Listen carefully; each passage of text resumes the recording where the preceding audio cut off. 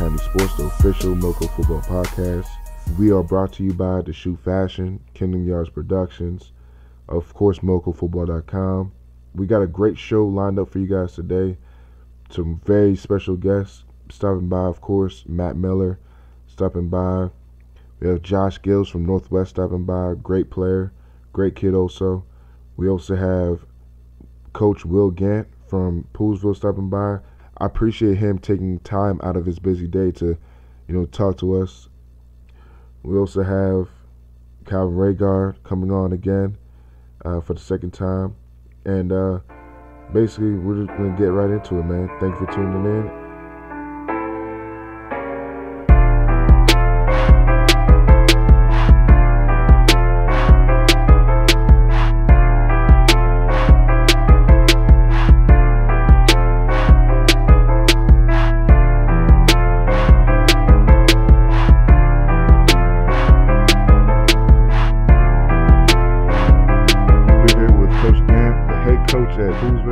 Coach, I just wanted to ask you, what do you attribute all the early success you've had this season? You've won 4 games. You've already matched the total that you had last season. And you're in a very good position to have a playoff berth for the first time in a long time in Poolesville. What do you attribute the early success you've had to? The kids, their hard work, or is it just the attitude? It's the kids. They've, it's our second year of the program. And we've got a really good group of seniors that have good leadership and hard-working kids, and the underclassmen are following their lead. And the kids finally, they believe in themselves, and they go out to practice expecting to get better and improve on what they did the night before and the day before in practice. So it's really the kids. They believe in themselves, and they think they can go out there and win football games. The confidence is always the big thing. What's the excitement around the school? I'm sure that teachers are probably congratulate you guys a little bit more fan support, man around campus and things like that. What's the excitement around the school about possibly going into the playoffs and overall about the season so far? It's been a lot of fun. The community, it's funny, when I got there last year, the community was behind us last year, even when we were struggling early on in the season last year. I had the opportunity to coach there a few years back as an assistant, and it's a great community. They support our teams, and whether we're winning games or losing games, the community support has been great. Right. With that said, I think it's even it's starting to crank up to another level, and more and more people seem to be coming back, and alumni and wanting to come back and see games and see how we're doing and come check out practices and stuff like that. But, the school's a buzz. People are really they're interested in our sports teams up there and how we're doing, and it's been fun to watch. It's been neat to watch the kids get to experience that. Talk about your style of play. If I went out to a Poolesville game, what do I expect to see offensively and defensively? What do I expect to see out of you guys, and what do you guys like to accomplish, and what do you guys like the opponent to leave with after you face your team? We want to play physical. We want to play fast. We want teams to know that we're going to get after them. Even we played a couple of games where we took it on the chin and lost a couple of games pretty badly. And, even leaving those games, I talked to the other coaches, and they felt like we at least, our effort level, and we were coming after people. So, right. We like to play physical. We want to play fast. And, we like to have that. We're not going to give up attitude. We really preach to our kids, you're going to get beat once in a while in football, but it's a man that can keep getting up, and when he does get beat, get up and go win the next play that's going to eventually have success. Kid that probably epitomizes everything you just said, Kirby Carmack. Talk about this kid and how he's been a leader for your team so far, and his involvement in the 4-2 record so far, and the success going forward. And what kind of leader is he on the team, and getting the troops to rally for the cause? Kirby's a tremendous leader. The day I got the job last winter, I went over there and saw a basketball game that night, watched him play basketball, and I could just see even the kids a year older than him kind of, were taking his lead. He just has that extra factor that I can't even put a finger on it, but, people want to follow him. He motivates his teammates. He motivates me and my coaches at times. We all get into the season, and it can be a grind, and everybody has a bad day once in a while, and, Kirby's he's an upbeat, wants to practice, wants to work hard, wants to do well for his teenage kids. And he's real good about, when he's had success, he's the first one to compliment his linemen and compliment his, his playing mates and stuff like that. He's got that extra factor. He's just a great kid. Right. It sounds like he has the Tebow effect on your team. He really does. He really does. The kids, like I said, the kids respond to him, and there's been times that he's motivated me when middle of last season when we were struggling a lot. Right. He was the type of kid I thought to practice, and even though I wasn't feeling great or feeling good about what we were doing on the field, he would get us going, and it's fun to be a part of a kid like that. Definitely. He's a great student, great leader, and he's a kid you want to watch for the next 20 years. He'll be successful whatever he chooses to do with himself. You guys got a very favorable. I know you're gonna hate me saying this, but you guys got a very favorable schedule coming up. Don't go Nick Saban on me, but you guys got a very favorable schedule coming up. How do you guys not overlook your opponents and look towards the postseason, keep focused on the task at hand, week in and week out for the next 3 weeks? Sure, we've really tried to make each week its own, and they really are. Each week is its own individual week. Right. Last week we played Pikesville up in Baltimore, and they're throwing the football 35, 40 times a game. So we, defensively had to scheme some things to defend that. Right. This week we play Kennedy. They run the football very well. So, right. We almost have to, it almost becomes a different defensive scheme each week. And that's how we've tried to approach it is, all we can do is win today's practice. Right. I had the fortune of talking to Neil Owens down at Richard Montgomery a little bit. If you read some of his literature, he preaches win the day. Right. And, I kind of, credit to him, but stole that from him and, really tried to get my kids, all we can do is win today's practice, do better in today's practice, and then go win Friday night's game. And, let everything else take care of itself. The kids certainly know we have a chance to play off, but, if we stop practicing and stop playing and lose the next 4, we're not in the playoffs. Right. Right, absolutely. Well, Coach, thank you for your time, man, and anytime you can come on, we love everything that you're doing over here in MoCoFootball.com and in the county sports. And any way that we can support you guys, let us know. And again, thank you for all the time. If you want any kids to come on the show, man, let us know. Yeah, I think that'd be neat. Maybe we can set that up next week. Okay, definitely. Okay, great. Appreciate what you guys are doing. All right, thank you, Coach. Sunny Digital.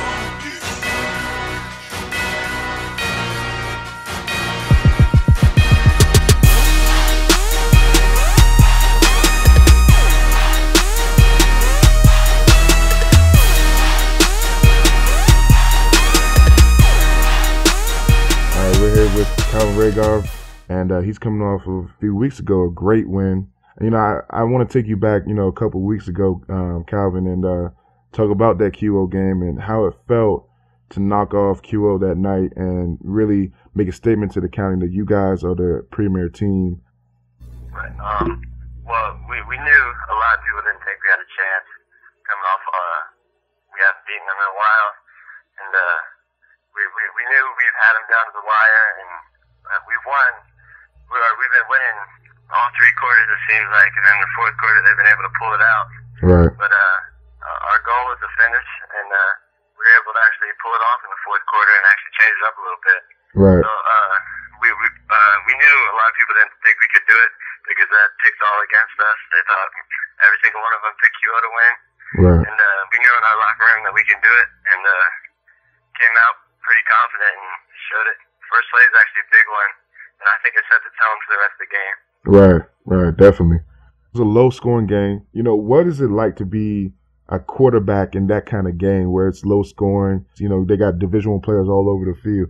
What is it like to be a quarterback in like a low-scoring defensive battle like that? And how do you keep your composure and keep your teammates up on the sidelines knowing that, hey, it's going to come, the big play is going to happen, we're going to get this game out?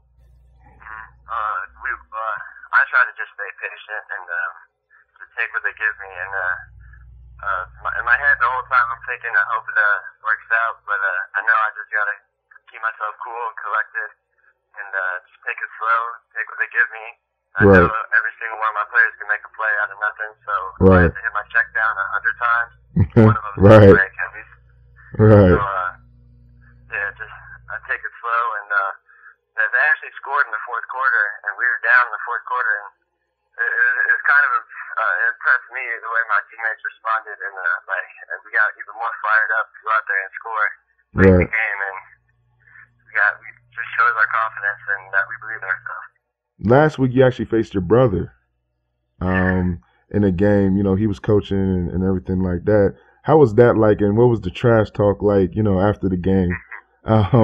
Saying one up, you know, your older brother and everything like that. What was the trash talk like? And, you know, I'm sure he probably gave you hell, you know, on the basketball court growing up and, you know, and tag football and everything like that. So how did it feel beating him in that game?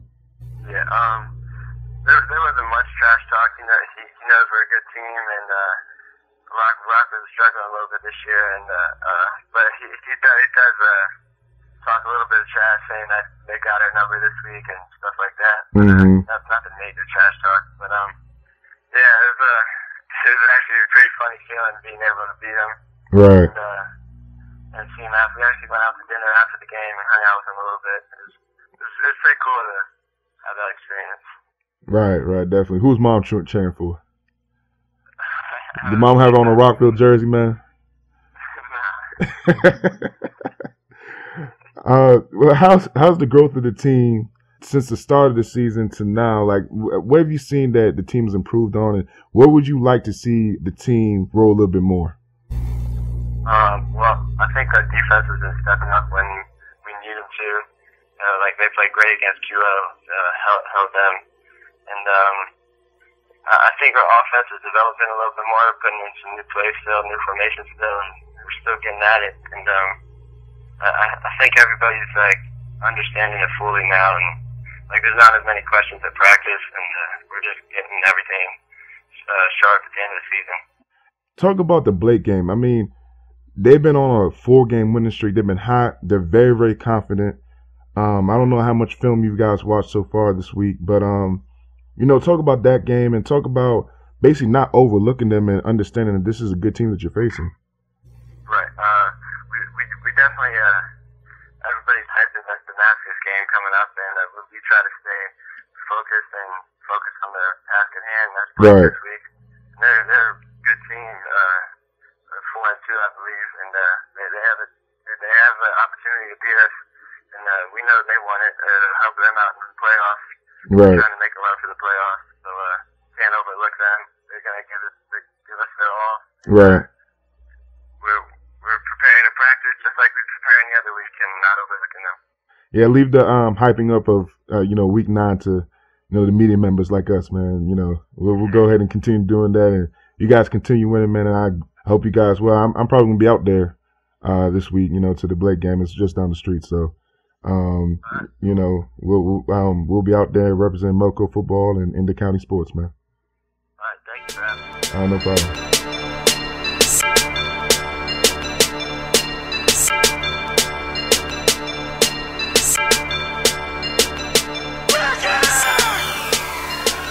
All right, everybody, we're here with Josh Gill, running back, all-purpose man, really the Percy Harvin for the So the Churchill game was pretty crazy, man. You guys got down early. Talk about, you know, the mindset and the team when you guys got down, and how you guys were able to pull yourselves back up and, you know, really rally to get that win.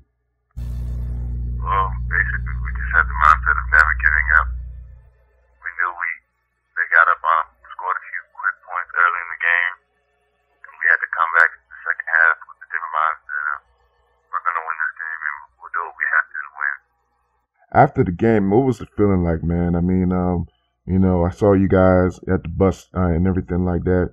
What was the feeling on the bus going home, and how you guys feel the next day and everything like that? And what was the emphasis the next week on getting better, you know, off of the film that you watched? And what are you guys doing to make sure that the first half doesn't happen, and the second half is this team that we see from here on out?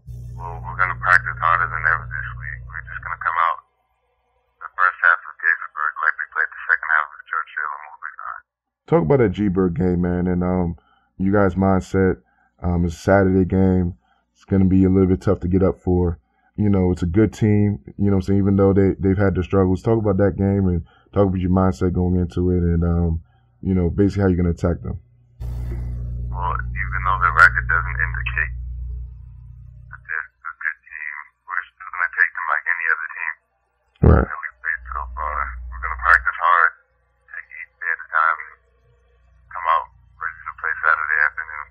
Right. And talk about your role in the team, man. You got a really interesting role on the team. You have to be one of the main wide receivers because of how much you guys pass the ball. And you also have to be the main runner on the team. You guys, and you return kicks and punts. So just talk about your mindset going into games, knowing that a lot is going to be rested on your shoulders. Just talk about how you approach each game. The way I see it is, I'll do what needs to be done. If the team needs me to return kicks and run the ball and catch the ball also, I'll do it. Right. So whatever needs to be done, I'll do it. I can be called the go-to man.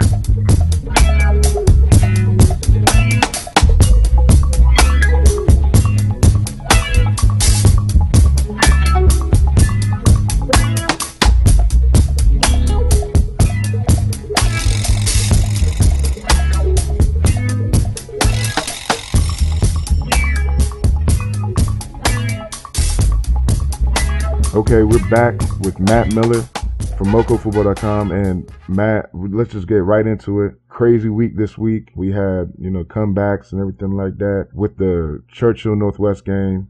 It was a huge win for Northwest, probably one of the bigger wins in probably about 3 or 4 years. Just speak on how the playoffs landscape for the 4A, and also speak on the win for Northwest and how that might affect Churchill going down the line. Yeah, it was all accounts, the game. Churchill came out early, 17 at halftime, but Matty Callahan led the charge and got the Jaguars to come back. Probably his statement game, so far in his senior year. Big win at Churchill.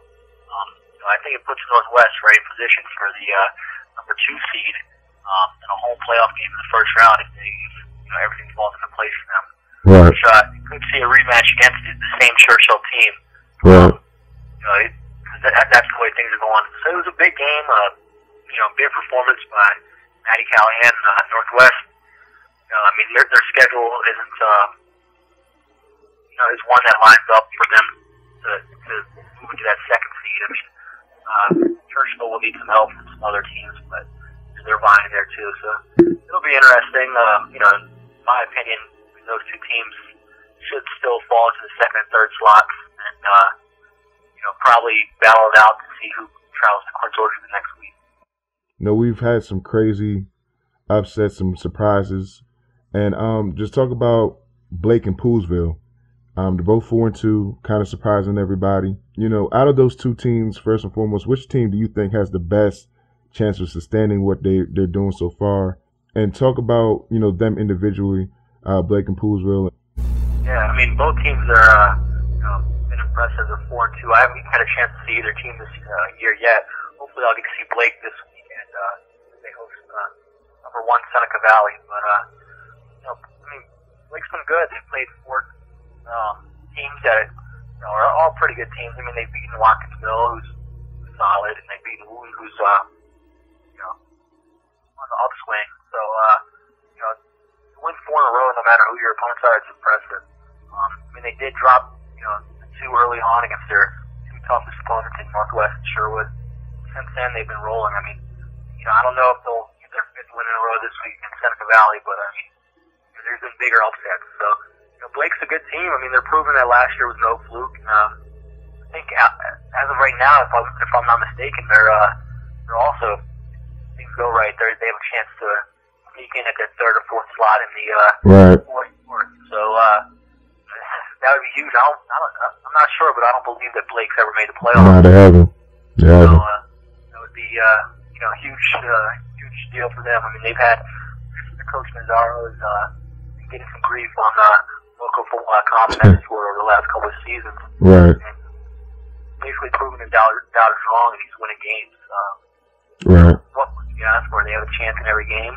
Right. Have to run the ball, control the clock against Seneca Valley, but I don't know if they're at that level yet, but they're definitely going to try.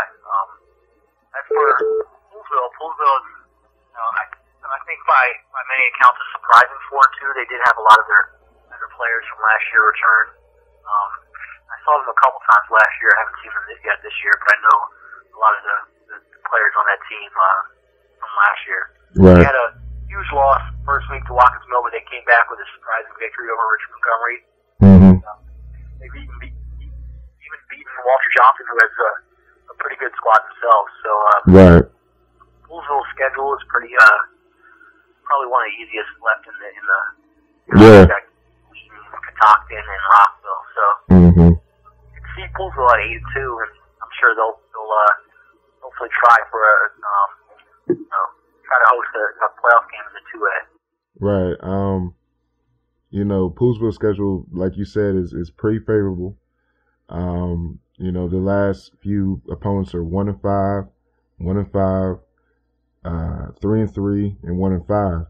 So there's a very good chance that they could win out and possibly, like you said, host a playoff game. And I'm pretty sure that'll be a huge thing for that program. Looking at this week's slate of games, of course, you talked about that huge game, Blake versus Seneca Valley. Blake is on a huge roll right now. Seneca Valley, of course, is the top team in this county. Proved it a few weeks ago by knocking off QO. Talk about that game. What you expect from that game? Do you see a way that Blake can exploit any weaknesses that you've seen from Seneca Valley, or do you expect this to be another, dominating win for the Screaming Eagles? I don't want to say that the Screaming Eagles are going to dominate. Like I said earlier, anything can happen. But I would say the Screaming Eagles are a huge favorite. With Blake's success, like I said, their opponents haven't been tremendous, but they've still won 4 in a row. I don't know if they're on that level of Seneca Valley, because I know that they're likely not. Their losses that they've had this season. But I mean, Seneca Valley's not. I don't think Seneca Valley is going to go in there and just run them over. Right. They're tough, and they're going to put up some points, I believe. But I fully expect Seneca Valley and Coach Fred Kim and his staff to have a game plan to beat Blake. Like I said, I hope to go out there and check out Blake. I'm intrigued by them, and I just want to see what they have to offer. Right. And also this week we got a few interesting games when it comes on to playoff implications and everything like that. PCC and Woon's one of them. Yeah. I think that game could be an interesting one. I mean, I think the winner of that game have the inside track for a 4 seed. Right. He's sitting at 4-2, and they're another team with a pretty favorable schedule the rest of the way, but and they should be favored in this game. But Wolves 3-3, they're not, they're not a bad team, and if they pull out the victory, that gives them a fighting chance. Right. This late in the season. And you got Northwest at Gaithersburg. Gaithersburg lost to Clarksburg last week, which was a little bit of a surprise. So you know that they're going to probably come out kind of pissed off. It's at Gaithersburg, so it's going to be a Saturday game. So Northwest, that's a huge game for them. They got it versus Gaithersburg. You got Sherwood at Springbrook. Springbrook also is going to be coming in kind of ticked off too, because they lost. They dropped the game versus Blair that nobody's really expecting. So those 2 games, keep an eye out, I think, for any possible weird things happening, because weird things have happened in this county. Another game I'm interested in is Quince Orchard at Richmond Montgomery. Quince Orchard Right. a little banged up. I mean, they're a powerful team. They're deep. They're talented. But Richmond Montgomery, if I'm not mistaken, is also 4-2. They've beaten the teams that they should have beaten, and they've lost to the teams that they probably should have lost to, with the exception of Poolesville. I mean, Richmond Montgomery has, could be 5-1 right now. But it's an intriguing game. I mean, Richmond Montgomery has a dual threat quarterback in Stephen Burchett. Right. And, his ability to run and pass might be cause promise for Quince Orchard. I mean, I'm just intrigued by it really, because Richmond Montgomery, they have a shot to be win 7 or 8 games this year. Right. And getting at that 4th spot, so it could be a potential first round playoff matchup. So I just want to see how the Rockets see how much they've improved and see how well they do against the mighty Quince Orchard defense. Right. We got the Elite 8 up today. Of course, Seneca Valley's at number 1 for the 2nd straight week. Damascus, number 2. Quince Orchard, number 3. Sherwood, number 4. Northwest, number 5. Churchill, number 6. Blake, number 7. And Watkins-Mill, number 8. What was your Elite 8? Yeah, I mean, like, my top 6 7 were pretty much the exact same as the top 7 you read there. It's pretty, at this point in the season, it gets a little easier to figure out who the 8 best teams are in the county. Right. 8th is always a revolving door. I threw Richmond Montgomery in there. Right. Watkinsville. Just because, I think they're, a pretty solid team. They're well coached. Coach Owens is, 3 or so years he's been there, he's gone from 0 wins his first year to possible playoff berth in his 3rd year. So, I mean, some big things there. They have, like I spoke on seconds ago, they have a chance to play Quince Orchard top and gain some ground on the rest of the top 8. Also, I had Blake at 7. We've talked about them already. They play number 1 Seneca Valley, and if they can play them tough and get closer, if they pull off the shocking victory, we'll move way up the charts. I did move Churchill down after their loss to Northwest. Right. Even though I still think, perhaps the 2nd best team in the 4A West. Maybe the 3rd after Northwest is just beating them, but I moved them down from, I think I had Churchill at 4, and I moved them down to 6 because of the loss. But, Right. Top 5 is the same: Seneca, Damascus, Quince Orchard. Those 3 teams are the, I think they're much better than the other 5 teams in the top 8. Much better than the rest of the teams in the county, for that matter. Right. Those teams have the best shot, in my opinion, of winning a state championship and bringing it back to MoCo. Yeah, the top 3 teams right now are probably going to be staying the top 3 for the remainder of the year. And I think that, like you said, they have the best chance of bringing back a championship to MoCo 3. But, you never know. A Sherwood team could get hot. A very, very talented Churchill team could get hot. Last year they almost beat QO. QO had a very, very good team. I really do think that, they're the next 3, I guess you could say, which is Sherwood, Churchill, and Northwest. I think they have great shots at, on a given Friday, beating one of those teams. You look at Churchill, they had a very good shot at beating Seneca Valley. Northwest, they played both Seneca Valley and QO. The scoreboard looked pretty lopsided, but if you watch the games, they were moving the ball down the field on both teams. Any given Friday, those 3 teams, I believe, could give top 3 a little bit of a challenge. But, I do agree with you. That top 3 is pretty solid. I think that's a very good, 3 teams that we have in this county. And one of them has to. Hopefully this is the year to stop the MoCo drought. Yeah. But, with those 3 teams, I mean, if you look at them, I think about 3 things when it comes to playoffs. Just experience, whether it's the coaches and players. I mean, all 3 teams, Seneca Valley, Damascus, and Quince Orchard have, really the best coaching staffs, not only in Montgomery County, but in the entire state. They also have experienced senior leading teams that have made it to the playoffs before and know how to get there. Quince Orchard coming off their loss last year in the state championship, they definitely know how to get there. Lastly, defense. Playoffs, usually the good defenses can stop the high-powered offenses or the high-powered rushing attacks.